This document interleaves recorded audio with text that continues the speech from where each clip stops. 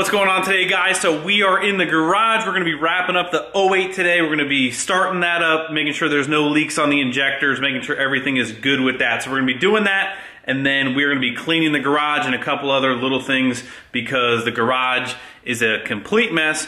Usually if I finish up a job late or something like that, I usually just go inside. I don't clean up right afterwards. If it's late, if I don't feel like it, I just designate a whole other day to cleaning that up, making sure the shop's good to go. So it's still a complete disaster right now. We're gonna wrap that up after we make sure the 08 is good to go. So where we left off last was pretty much everything was, I think, buttoned up. I lost a lot of light there at the end, so I just want to make sure everything is plugged in, connected, everything's tight, ready to go. Just double check myself one more time. On the older trucks that aren't high pressure common rail, you worry about bleeding, lines, stuff like that. Now on these common rail trucks, they are self-bleeding, so you don't really crack lines, anything like that. It takes a little bit longer to crank a little bit. Usually I just bump the air dog for it to cycle a couple times, let it work itself through, and then usually it doesn't take that long to crank. But under no circumstances, don't try cracking lines. The air will work its way out. All right, so I've double checked everything. I know everything is tight as far as I know. Everything is plugged back in correctly. One thing that you do want to have handy is one of these lights or any type of really bright light. That way you can check all the lines at the rail and at the motor. So make sure you have this because in the back it's kind of hard to see. So let's fire this thing up.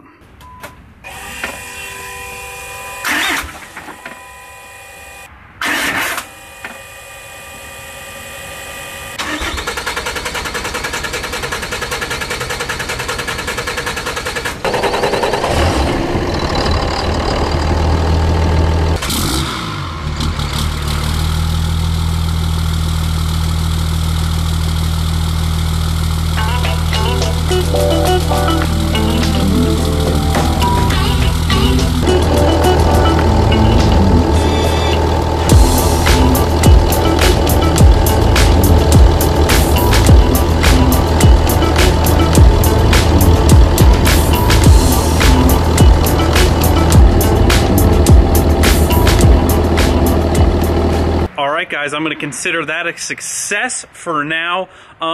Like I've mentioned before, I'm a firm believer in not rushing. You know, make sure you know what you're doing ahead of time. Read up, read on the forums, you know, watch videos like this. That will really help with the success rate of doing something like this. You do have a possibility to have something go wrong in the middle, and then when you're all done, end up being wrong, and you don't want that. So really make sure you take your time, and usually that leads to a positive outcome. So like I mentioned, we're gonna clean this mess up, put the table away. I still got the cores. I need to box the cores up to make sure those get sent out. Get this tool cart all put away. Once that's all done, we'll hop back out, take it for a quick road trip, bring the light along. I had it running for about 15-20 minutes. Everything looked good. I checked it multiple times, but we'll get it out on the road, do a quick road test, bring the flashlight along, stop somewhere, make sure we still don't have any leaks, everything's running good, and we will call this job done. I can't remember if I showed it in the install video, but you can see, if it ever focuses, you can see. All right, so there you can see a little bit better, and this is actually one of the better ones. You can see there's all kinds of crud and crap on these injector tips, and that's normal. That's nothing to be really worried about, but what you do want to do, especially before you put your new injectors in, I have this attachment for my vacuum that I use to stick down in the injector bore, really to make sure anything down inside the cylinder head is completely clean before you push your new injector down in there.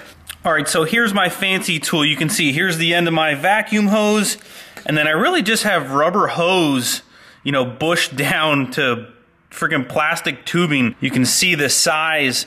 It's just real small, maybe like a ½ inch or so by the time it necks down to that. And you know, I just stick it in here in the end of this, and then especially when you're doing like studs and stuff like this, you can really point this, you know, straight down and clean up that injector bore before you put that in.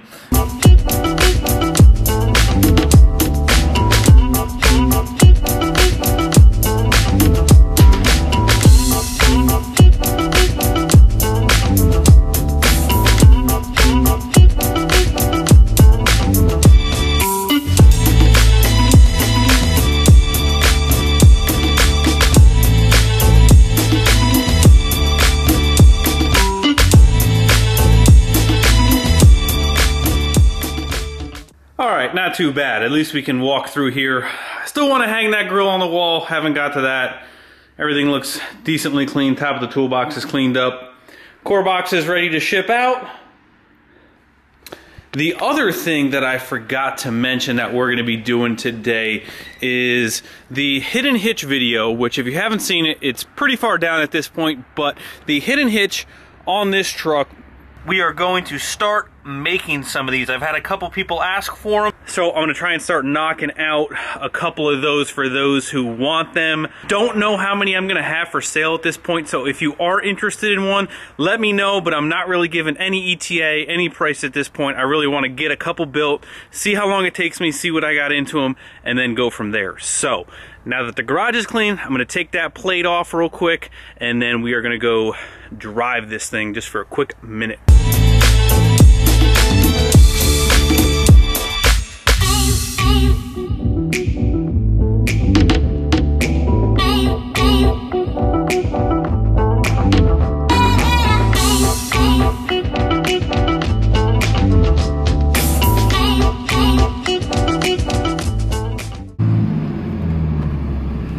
Alright guys, we just stopped and checked for leaks. Everything looks to be in good shape again. I'm gonna get on the highway, do a little highway pull.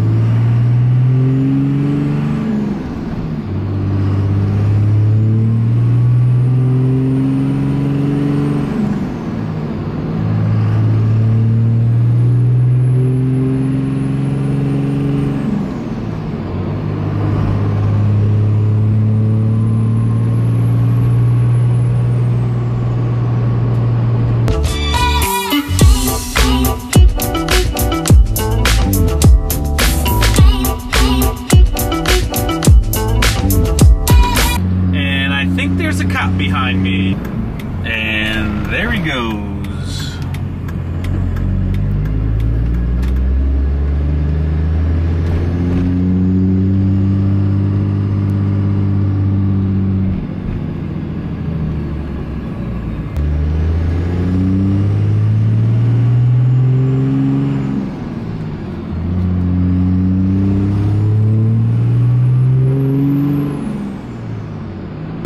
So we just stopped again to check for leaks after we gave her a little bit of throttle here. Everything looks good, so we are going to head home.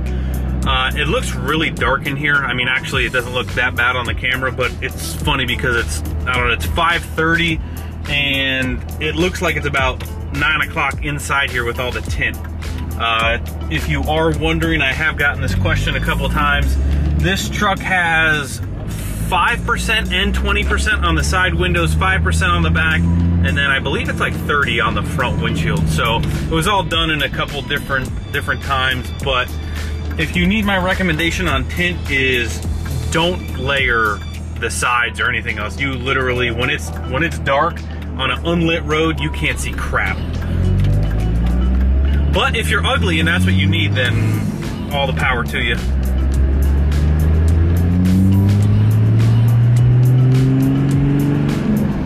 New injectors definitely feel a little stronger than the last one. So the last ones, it could be the injectors or the CP3, but they were definitely getting a little weak, I can tell. But everything looks to be good, so I think the tow rig for the upcoming season, I don't think it needs anything else. I think it's actually in pretty good shape. So maybe a couple odds and ends here or there. I mean, obviously the build's never done, but as of right now, I think I'm pretty happy with the way that it's running. The person behind me is getting very impatient.